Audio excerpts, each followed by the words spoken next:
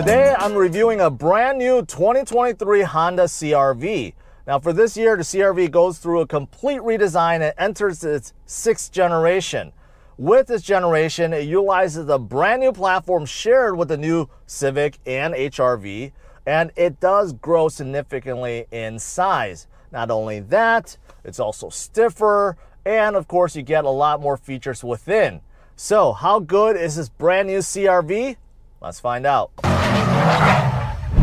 First, I want to give big thanks to Honda of Laos, which made this video possible. So if you're in the market for a brand new or used Honda, make sure you check them out. Their URL is in the description below. So the first thing I want to talk about is the exterior looks to this brand new CRV. It's obvious that Honda spent a significant amount of time to try to make the CRV look more modern and edgy and overall more sporty. The front end definitely very different. You have a very long hood now, very high and long hood. You have a giant black, at least with this EXL, you have this giant black grille.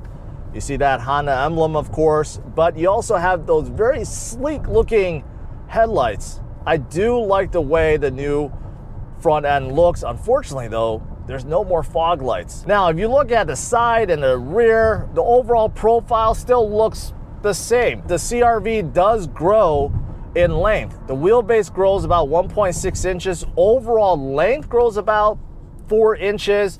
It's about an inch wider. Height is about the same. But unless you have them side by side, you really can't tell. But I do think the refresh does make the CRV look more modern and more edgy and more in line with the rest of the cars out there. Now, as for the inside, it has also been updated. CRVs have always been enormous on the inside. Even the previous generation had more second row legroom than even some of the mid-size SUVs I've tested. And this one is no different. In fact, it got bigger. So in the second row, you can see I'm 5'10" and still 3 to 4 inches of legroom. That's behind my driving position. Plenty of headroom, like 4 or 5 inches of headroom. That's considered mid-sized territory. It's absolutely amazing how big it is in the second row. And if you look in the trunk space too, plenty big, very big. Unfortunately, no hidden storage underneath. You have your spare tire underneath, but you got plenty of space, a little bit of space on either side. One disappointing thing is, however, there's no levers to fold down the second row seats. So you do have to manually go in the second row and fold them down. Of course, once you fold down the seats, you get more cargo room. But another thing that I'm a little disappointed by is the fact that the second row seats, when folded, are not flat with the trunk. So you do see that little hump, probably like 3 inches. So it's not completely flat, and most cars these days, they figure out how to make that flat, so that is a little disappointing. But overall, in terms of cargo room, second row room, plenty of it, and even up front here, plenty of shoulder room. Look at how much headroom, plenty. Now, besides the enormous amount of space on the inside, the dash, the center console, everything else inside has been redesigned, upgraded. In the new Civic, it was the very first car to introduce the kind of like the honeycomb grille for your vents that go from one side to the other. It's still here. This one, the EXL one, does have a lot more black trim all around, piano black trim that covers it, but more or less it still kind of looks like the same shape. You do have a giant infotainment screen on top as well. So not bad, but it's very recognizable. Below is where it's a little bit different, especially compared to, say, the HRV. HRV is just a little bit smaller, so below the dash area, there's just not much room. With the CRV, there's plenty of space underneath. This EXL does also get wireless charger, which you see on the bottom. You get 2 USB ports, a 12V outlet, and you get dual climate control too. Overall, I think it's an upgrade versus the last generation. Now with this EXL, one thing that I like is the fact that you still have a manual shifter. Unfortunately, every manufacturer have tried to reimagine it, make it better with push buttons or rotary dial or something. Even with the upper trims of Hondas, they do that too. It's all these push buttons, right? I don't know, for me, call me old school, I still like that, and that is still here. You also do get drive modes. That's not really special. You have normal, eco, and snow. This new CRV does get an upgrade version of all-wheel drive that's supposed to be better, supposed to be able to transfer the torque distribution front to rear and side to side better than the previous generation. Now, as for powertrain, you have two different options. They're both new, but very similar. The EX and EXL both get a 1.5 liter turbocharged i4, and you're getting about 190 horsepower. Honda have tuned their CVT transmission so well, it just behaves like an automatic. There are two hybrids, and with the hybrid, you still have a turbocharged i4 with dual electric motors, and the output goes from 190 to 204. So you're not seeing a crazy jump, but you get a little bit. And overall fuel economy does go up quite a bit. With the hybrid, you can expect 43 mpgs in the city and 36 on the highway. So how about the drive? Well, I would say the drive is pretty good. It's not like a luxury car, okay? It's not as smooth and as comfortable as a luxury car.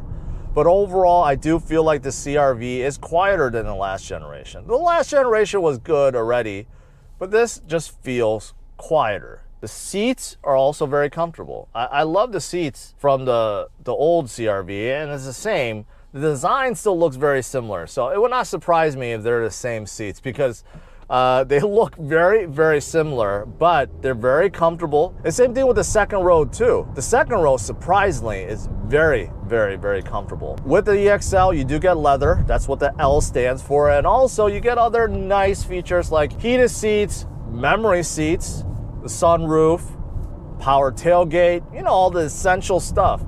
Pretty well equipped. In addition to those features, you also get two large screens on the inside. The infotainment screen, now this is a 9-inch touchscreen and looks very similar to the last generation. I could tell it's been upgraded. It does look clearer and brighter. It's a little bit more responsive, but it's the same kind of button layout as before. The good thing is the volume knob is still here, so you don't have to worry about that. And also the CRV does get wireless Apple CarPlay and wireless Android Auto. So that's very nice. Now the gauge cluster also gets a half screen, and I could tell this was pulled directly from a Honda Accord. And it works, but it's not the greatest digital screen out there. It's a little bit low resolution and not the clearest, but it's an upgrade.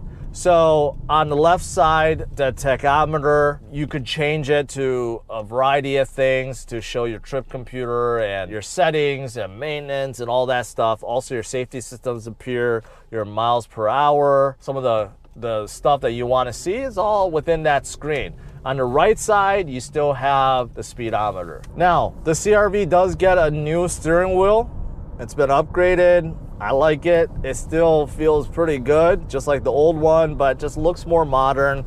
The buttons look a little bit better. You can control your media, your volume, your safety system, stuff like that, but it does feel pretty good. As for the steering itself, I do like it. I think it feels pretty good. The steering feels tight, has a good weight to it. There's not a lot of play in the steering wheel, let's put it that way.